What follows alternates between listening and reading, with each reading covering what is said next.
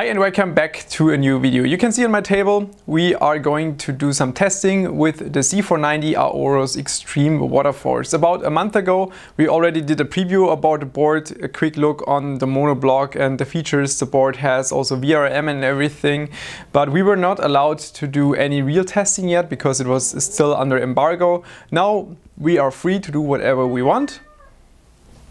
Sheik, what's up?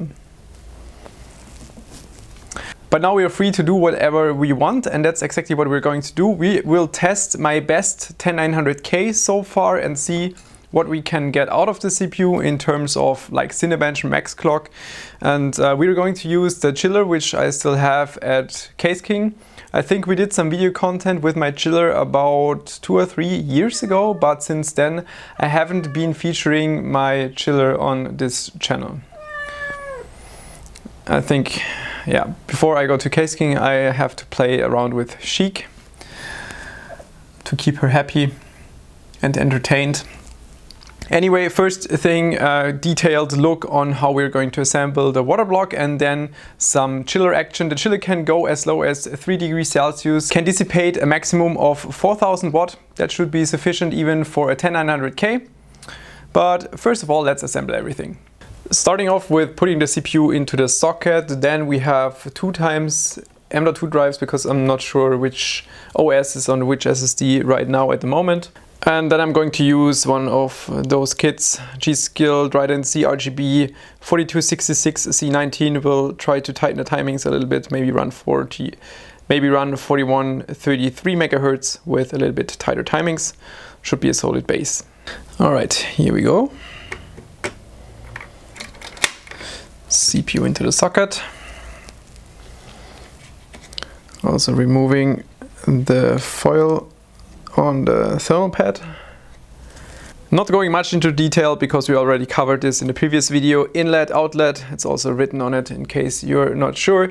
Basically cooling the entire CPU, VRM and also network chip, obviously also the chipset right here on the bottom. What I absolutely appreciate about this monoblock is the fact that all the thermal pads are already in place. So you don't have to place them yourself, that's quite convenient. Just have to remove the protective film everywhere, depending where you need it. We will need it on the bottom 2 M.2 slots, we will leave it on here. Have to remove it from chipset, VRM part and obviously also network chip. Usually it's also covered in thermal paste right here for the CPU part, but I had to remove it because it was already mounted once for the previous video, but then removing it I spotted something quite unusual or very interesting. Now while I keep moving my camera, please pay attention to the contact surface that makes contact with the CPU itself. You will see that it's a little bit convex, which is really interesting. I'm trying that you can see it. You can kind of see it by the reflections. I hope you can judge. Yeah, I think it should be visible. And that's something I didn't see before on monoblocks. I saw it before on normal CPU blocks, which makes sense. So it has perfect contact in the middle of the CPU where you really need the contact, not like on the outside of the IHS. And usually for monoblocks, if they have bad tolerances, then they wouldn't make perfect contact with the CPU, but rather with like VRM part. And this way, this should be quite nice for CPU contact. Last step is applying thermal paste on the CPU. At home you can usually skip this step because thermal paste is pre-applied on the monoblock, and unless you remove it before, you don't have to use your own thermal paste.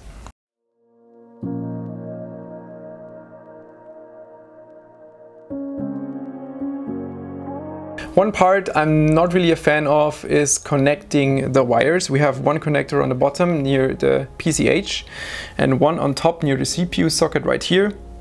Cable on the monoblock, another cable on the monoblock, and you can see they're not that long. Therefore, it's a little bit of a hassle to connect both cables and then at the same time make sure that the monoblock is perfectly placed while trying to put no tension on the cables because you don't want to tear them apart. Therefore, I would have appreciated if it would just be one cable for both lighting parts instead of having 2, which are not that long. Anyway, let's try to fit on the monoblock.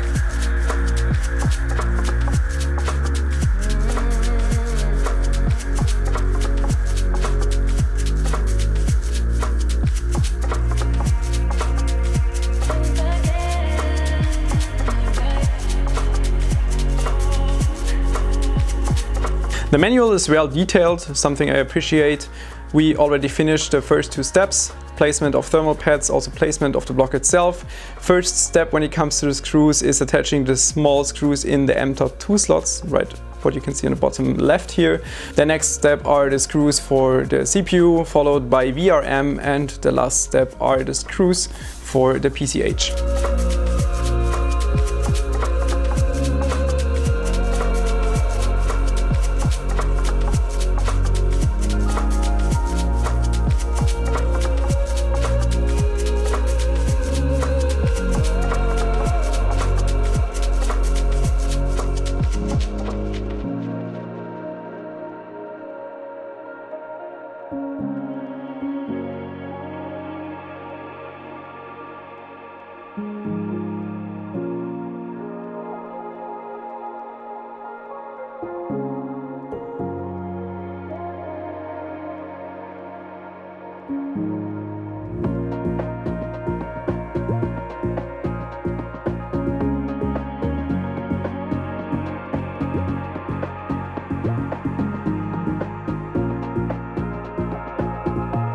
Bundle is assembled, ready to go. I also did a weight measurement because after assembling I thought, wow, this is heavy, and I figured out this is 4.6 kilogram. And that is really quite heavy, and should be quite a lot of copper inside the monoblock, and kind of explains what you're paying for with this thing. Okay, should be ready to go. I will make my way up to Caseking and then we'll be back. And here we are at Caseking. On my side you can see the chiller. I'm really interested in who can remember this thing. I think it was like a Titan X project 3 years ago, something like that. Haven't been using it much since. Everything is prepared so far. The tank inside the chiller is empty right now. It contains 15 liters. We will have to fill it up with distilled water and then add a little bit of DP Ultra from Aqua Computer to protect the components. Then we will have to connect the pump. It's a dual DDC laying, and the bundle itself is also ready to go on the table. I'll just show you the stuff in close-up. We will have to fill the chiller from the top right here. That's the tank. On the bottom we have the connections for the pump, which is sitting right here. There's 15 liters of distilled water. I think we even have 20, depends on how much we will need. And a bundle ready on the table. Only have to connect water cooling, adapters, memory is in place, GPU is in place, and we're almost good to go.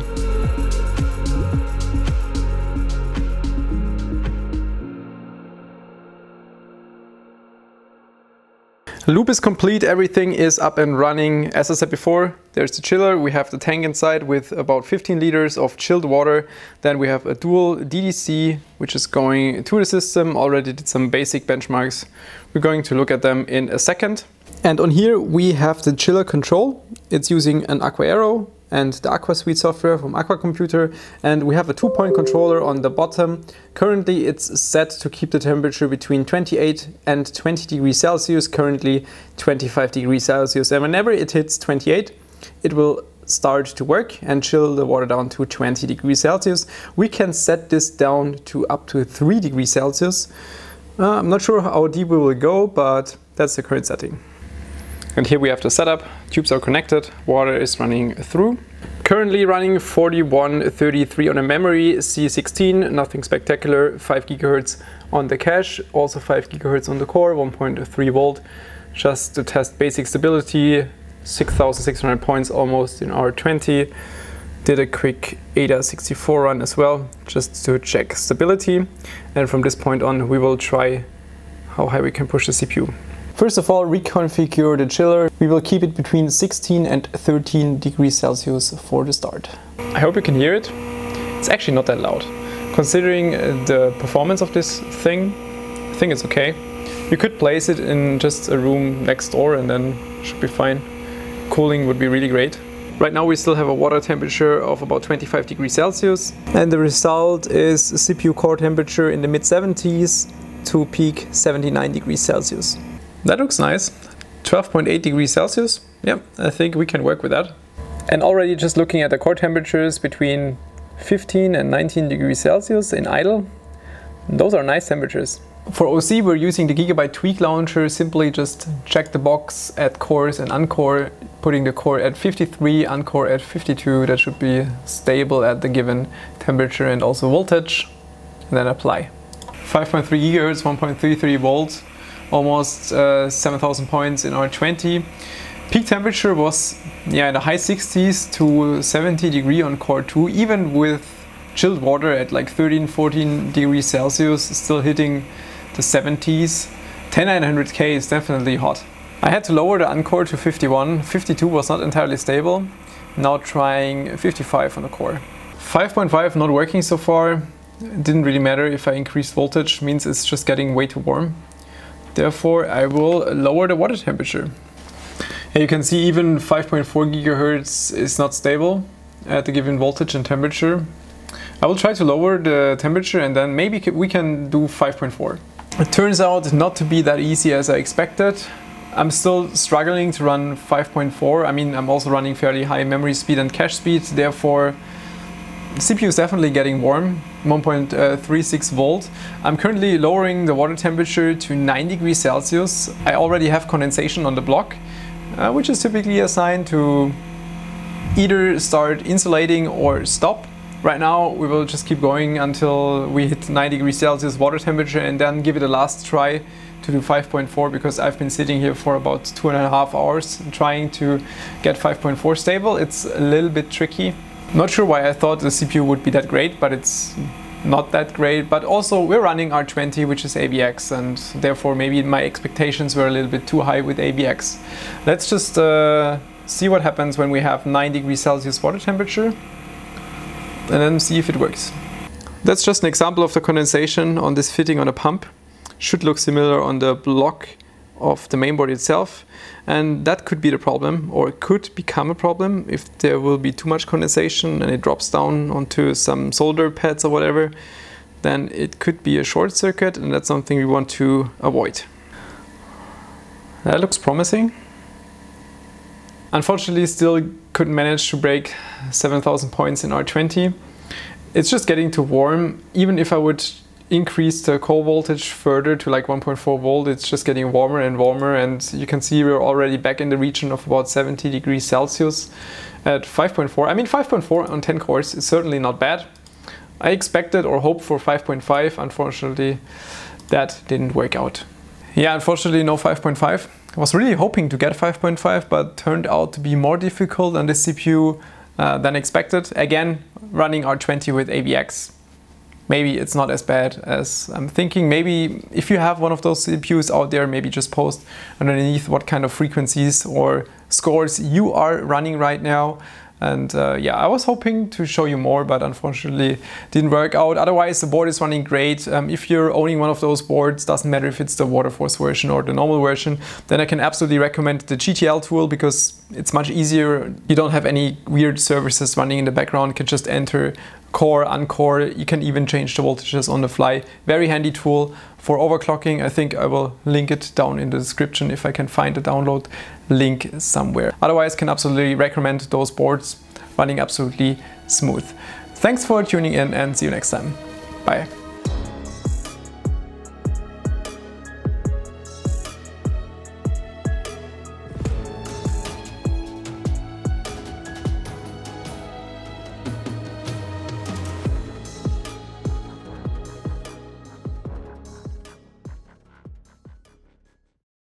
And here on the monoblock, definitely some condensation going on. More on the fittings, but also on the side of the monoblock and on the copper. Should be the right time to just stop.